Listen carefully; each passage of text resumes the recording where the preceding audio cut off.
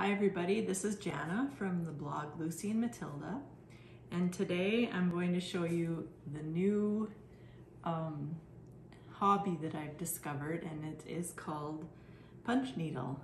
So I'll show you what the end result is on this side, and this is the back. Now I'll take you step by step through how I punch needle.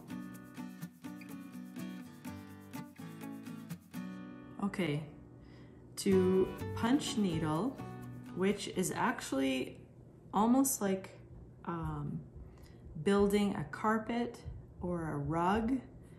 It is a form of rug hooking.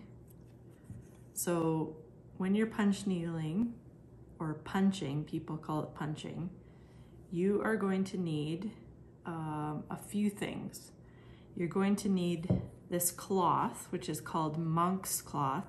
It's a loose weave cotton, and because it's a loose weave, it will unravel very quickly around the edges. So what you need to do, and what I did, was just zigzagged with my sewing machine all the way around. And you're going to need a piece that is bigger than your frame, and I just bought this frame from Michaels. It's a quilter's lap frame. It's square, obviously, and it's got these little plastic tightening mechanisms or whatever, like pieces of half pipe, so that it fits over top of the monk's cloth and onto the frame, and you can keep your monk's cloth tight.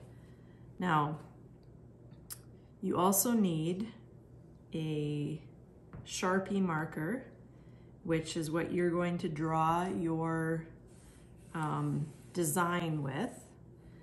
And well, you use a Sharpie marker because it doesn't bleed, because you're going to be handling the cloth quite a bit.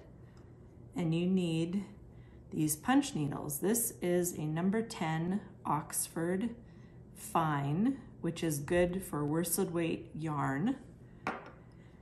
This is a number 10 regular, which is good for a more bulky or chunky yarn. I think this is a chunky yarn. Bulky is heavier than chunky, I believe. And this is my worsted weight. And it would even work for like a DK, I believe, a double knit. Now, I thought that I liked this green here, which I still do, but I prefer the pink as like to add contour to the petals. So I'll show you how easy it is to fix your mistakes. So basically, all you do is pull. Now don't worry about the stitches coming undone. Oops, that one was stuck. I'm gonna have to fix that now too. Don't worry about the stitches coming undone once it's all finished, because they are squashed in there very tightly. And I might fix that and I might not, it's okay.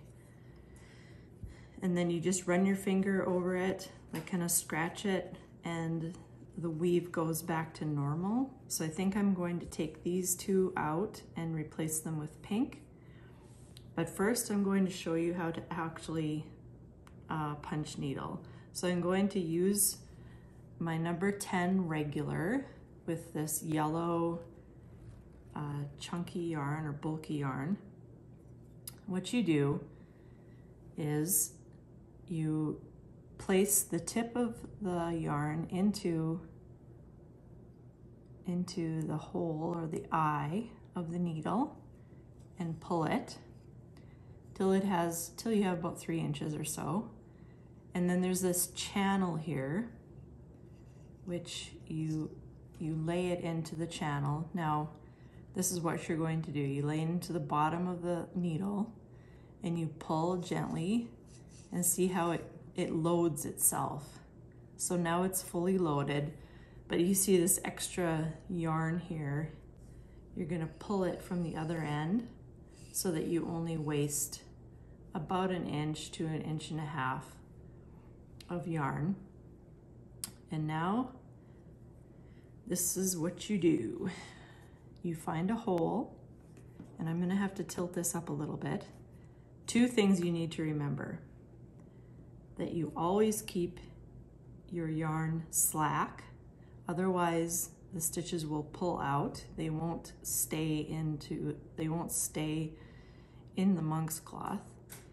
And another thing you need to remember, I'll put this over here, is that you put the tip of the needle all the way into the base of the wood. So I'll show you. You find a hole, punch it through, all the way through, if you can see that, and then drag the tip of the needle across for about 2 or so holes. Bring it up, drag it, find another hole, and you just trace the outline that you've drawn.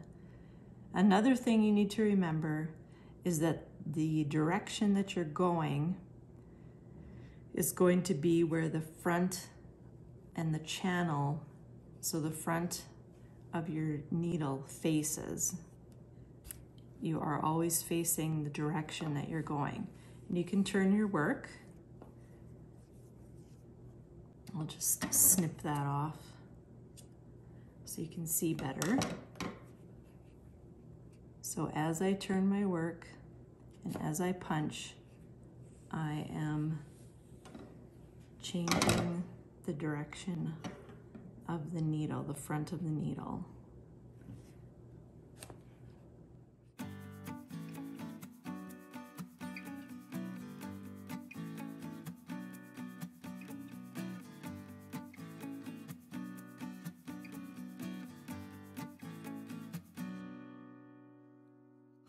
So I've done 2 rounds, and that's what it's gonna look like.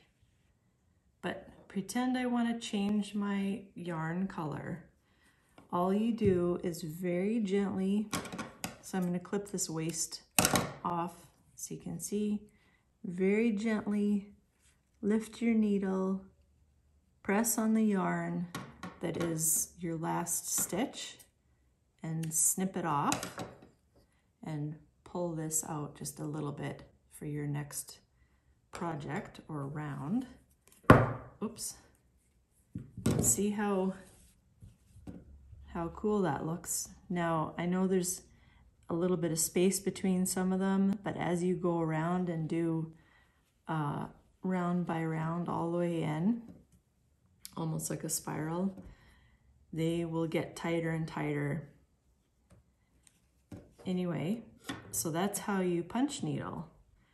And there's no limit to the ideas that you can do this for.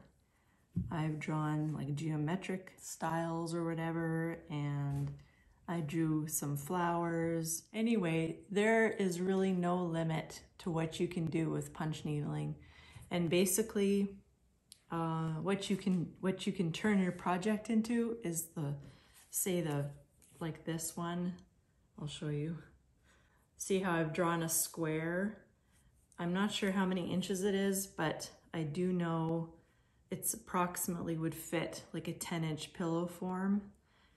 So you can just iron on stabilizer on the back of your project, like on this part of your project, just to keep everything stable while it's being used for a pillow. And you can do like an envelope style, like in my other envelope pillow video, and put it on your couch, and it'd be really, really nice. Or you can, I've used like a dinner plate, traced a round dinner plate, and then filled it in with whatever you want to draw or whatever you want to do. And you can put it in like an embroidery hoop and glue it down in the back and hang it on your wall. There's all kinds of things you can do with this. It's very like therapeutic and very fun to do because it's just like coloring with yarn. Anyway, if you want to see more videos like this, subscribe and hit the like button if you liked it, and we'll see you again next time. Bye-bye.